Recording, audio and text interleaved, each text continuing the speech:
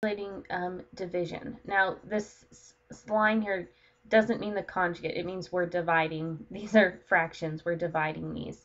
I do have marked up here what a conjugate is, and the reason for that is the way that we simplify or divide is we multiply by the conjugate of our denominator. So remember, the conjugate of a complex number, what you do is you change the sign in front of your imaginary part. So if you have a plus bi, you change it to a minus bi. And if you have a minus bi, you would change it to a plus bi to get the conjugate. And the reason, again, that we have that there is the way that we simplify in dividing these is we multiply by the conjugate of the denominator. Okay, so instead of -1 minus 4i, I'm multiplying by -1 plus 4i. And what that will do for me is it will make it so I have no imaginary in the denominator. There will be no i's left there when I'm done.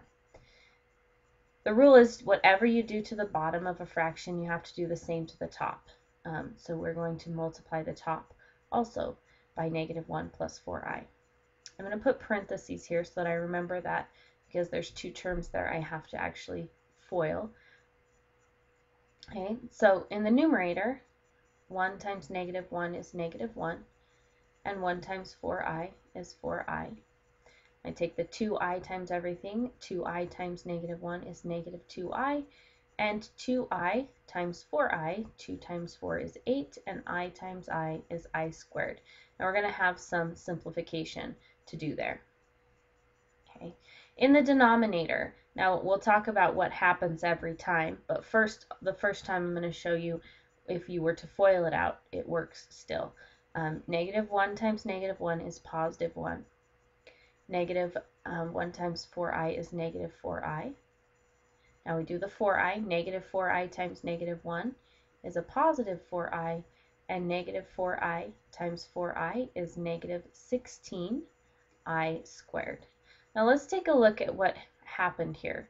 Now up here, remember we talked about I squared is -1. So anytime you get an I squared, you can't leave it. You need to change it to -1. Okay, so this is actually -1, and 8 times -1 is -8. So in the numerator, I have -1 plus 4i minus 2i minus 8.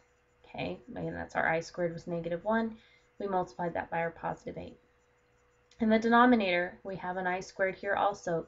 Remember, that is -1. So here, -16 times -1 is a +16. Notice in the middle, these i's, remember the reason we did that was to get rid of i's, and here is how that happens.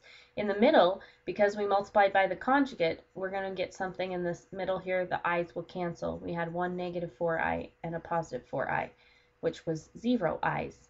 And here the I squared, we can't leave I squareds. We replace it with a -1, which is what it's equivalent to, and simplify. So in the denominator, I actually have 1, and then -16 times my -1 was +16. Okay, let's keep going. Let's simplify. So in the numerator, I had -1 minus 8 is -9. -1 and -8 is -9.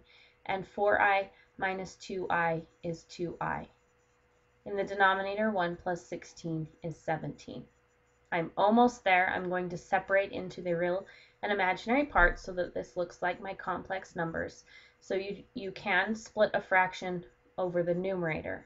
Okay, so this is the same as -9/17 plus 2/17 I.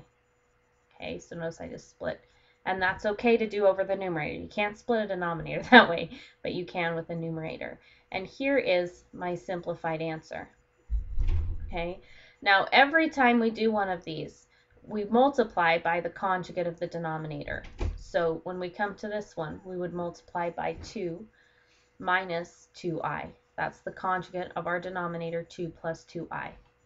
Now, as kind of a shortcut for the denominator, the same thing will happen every time. Notice here, the middle, when you FOIL, will cancel your i's. On the end, you'll get a negative I squared, which will change to a positive like it did here.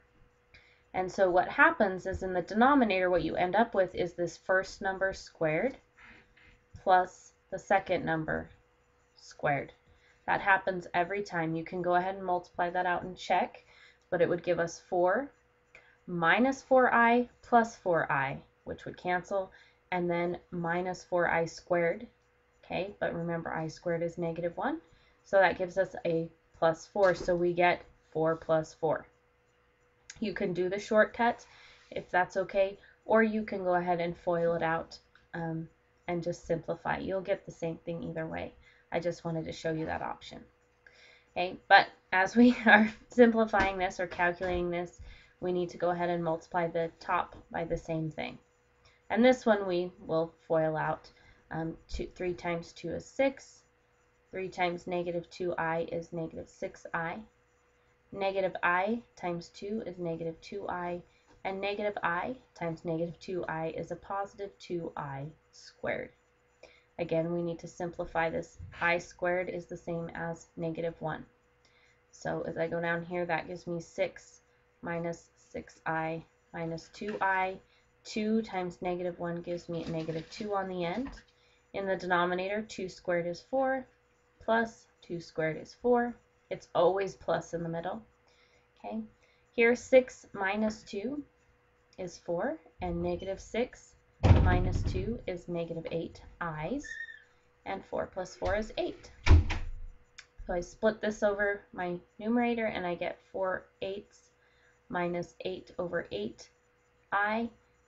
4/8 reduces to a half. 8 divided by 8 is just 1, so I have 1/2 minus 1i, or really 1/2 minus I is the way we would probably write that, more likely. All right, we have one last problem to practice on, 2 plus 3i over 2 minus 3i. Again, the routine is always to multiply by the conjugate of the denominator. So there's 2 minus 3i, we multiply by 2 plus 3i, do exactly the same number times the top. Okay, this one looks a little strange because we have conjugate over conjugate, but let's see how it works out. So in the bottom, you can use the shortcut where you come out with the first number squared plus the second number squared. Okay, just make sure when you square that second number, it's a negative number squared, it will come out positive. Or you can go ahead and FOIL it out and simplify. You should get the same thing either way. In the numerator, 2 times 2 is 4, and 2 times 3i is 6i. 3i times 2 is 6i, and 3i times 3i, 3 times 3 is 9, and I times I is I squared.